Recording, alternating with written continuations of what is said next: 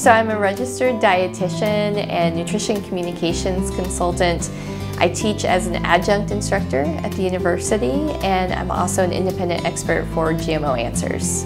I think folks are always surprised to learn that I am very comfortable eating GMOs. GMOs are what I would feed my family, and especially looking at farmers, farmers also feed their families GMOs. They would never feed their family anything that they would think is unsafe. I know it takes an average of about 13 years in order for a GMO to actually be approved.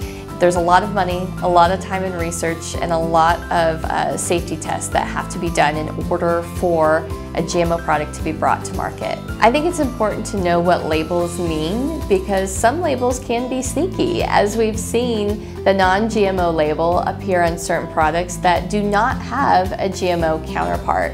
And that can be really confusing for consumers. So I do think it's important to do your homework, look at food labels, and learn what they mean. GMOs allow us to do more with less. You know, it allows less water, less pesticide use.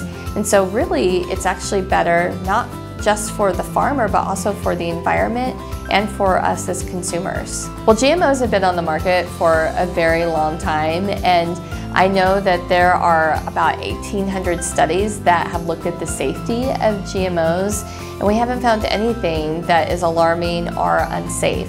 So I tell consumers, when it comes to safety, GMOs are safe.